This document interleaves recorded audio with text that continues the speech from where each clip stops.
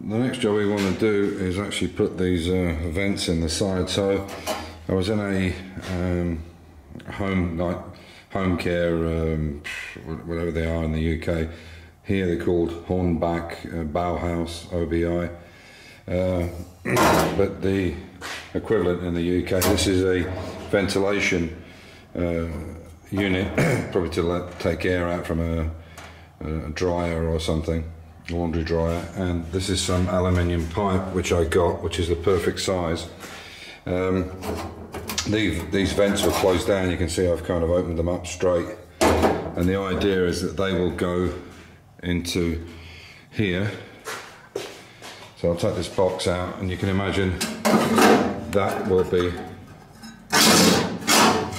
basically in there like that. Obviously this will be flush up against this back piece, and then when it sticks through there, we can put the pipe on it. It's the right size. The flange is too big for there, but the internal piece is good enough for what we need, and it's the right size obviously for this aluminium pipe here, this corrugated pipe. So what we want to do now is, you can see this is the original opening for the air vents, the ball vents in the car. So what I'm doing is cutting these out to the same size as the pipe here, and then making a ring up from steel to go in there like that. So I'll take you around the other side and I'll show you one I've already started, which is this one here. So you can see I've cut it out. I've got the ring facing forward because there's not much room in the back and it needs to go around the corner. As you can see with this aluminium, it bends and it stays in that position, and it stretches very, very well. I'll show you when I put it up on the camera stand, but you can see there that I can actually put the pipe inside, and obviously that will go along the front, and then I can bend it right round into that corner there. So that's what I'm going to get on with today. And that'll stop it chafing, obviously, if it was just, and you can see maybe as I pull this, you can maybe see how this will extend and collapse, which is perfect for what we need. That's the right size as well, and it will stay fairly rigid. So you can see I did actually bend, sorry, it's trying to hard hold in this camera. You can see I did bend that piece on the end, but it will, I don't know if that one, there you go. So that'll give you an idea what we're talking about. And then this will extend, I'll take this earth clamp off, and you can see that will extend forward into there to make the air, cold air inlet in. So that's how basically how it's going to work. And the nice thing, like I said, about this stuff is you can bend it, it will stay in one position. Or if you need to elongate it, it will collapse. So if I push it, I can extend it out, I can push it in, so it's perfect for what I need. So that's the idea behind it, is that will be the vent system for the front on both sides. So I'm waiting for some parts to come from the UK. They were supposed to be here on Friday, still haven't turned up. It's Monday now. And that was this repair section for the scuttle, the closing panels underneath both sides, and the new A panels to go on. But there's quite a few repairs to do, so I can get on with it. But it is annoying when they tell you it's in stock and then you don't get it. And I'm just about to do all the work on here. I was welding away, and then I couldn't get any weld feed. Then I realised, and I looked down, and you can see, yeah, it's out of wire. But I have another 15 kilogram one that I bought 2 weeks ago, so not being a smart ass, but I knew we were going to run out, so I already got it, and I'll pop that on straight away and we can carry on. There you go, that's the new one on. Yeah, they're nice, these big ones. They last for, I don't know, I get a couple of years out of that, I think. I can't remember the last time I bought one of these. Yeah, at least a year's worth of welding, the amount we do. But yeah, really nice system. So, we're all ready to go. Put the cover back on and crack on. So, I just wanted to show you how this this stuff works. So it's it's coated, you can bend it to any shape you want basically.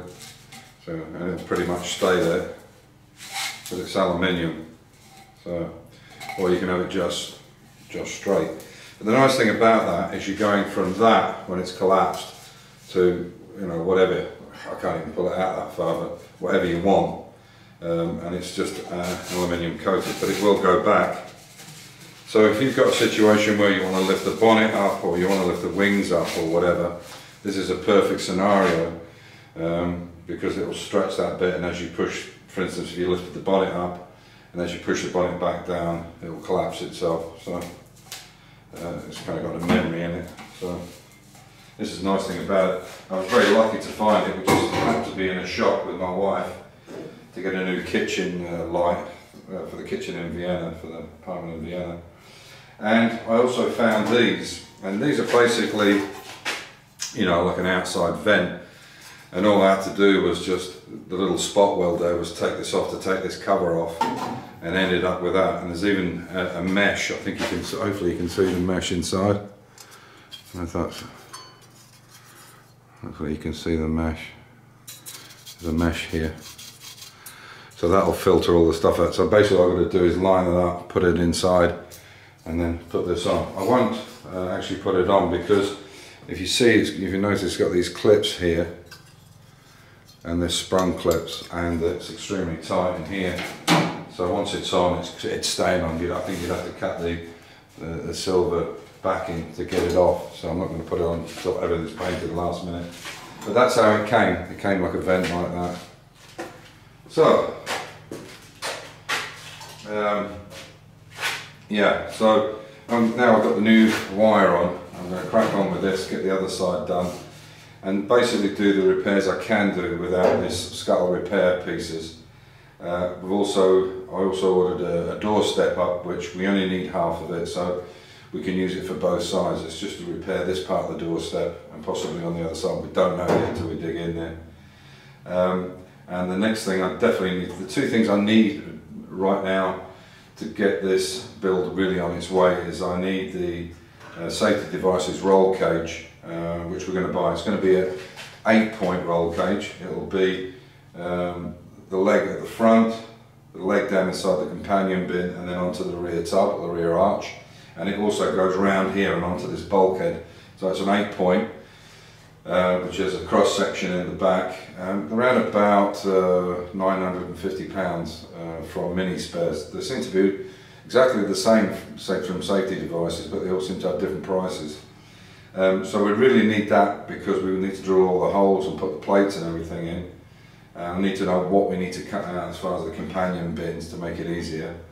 And the other thing we need is the suspension. Now this track day cart or hill climb cart, which it might be, is going to have coilover all the way around. It's easier to set up, and you don't need the high-low suspension with it. You've already got your springs in your coilovers. So if you take the amount that the high-low kit plus new rubbers, if they're red dot or whatever colour, the suspension cones, and ball joints, knuckle joints and so on, by the time I get all that, if you take that off what they cost, it brings the price down a little bit. They are expensive though, they're around £600 for the complete set, but that's everything, all the bolts, nuts, washers, spacers.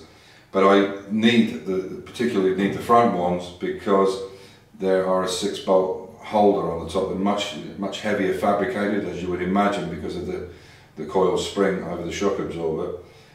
So I really need those to be able to get on. And it seems to me that if you buy them individually, it's actually more expensive to do it that way. You're better off to buy the kit and have everything in it. If you add it up individually, it's more. So it seems that's the way we're going to have to go. But these items I really need to be able to get on with this build, because I would like to have it painted before the winter comes. Tall order, but I would like to do that if it's possible. But we'll see how we go. We'll see how we get on. So I've got that all welded in, that ring there.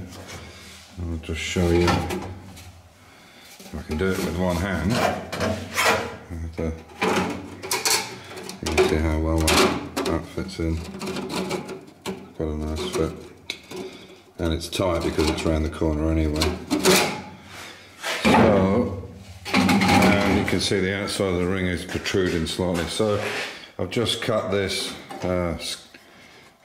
scuttle that's damaged it or crusted it away. I haven't cut it as far back as it should be because I haven't got the new piece yet, but I'm fairly sure it comes to around about here somewhere.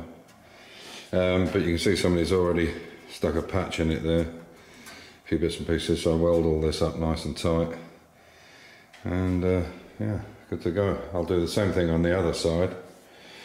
What I'm really waiting for is these repair panels so I can do this, because obviously all this has got to be cut out up to, I guess, around here somewhere, and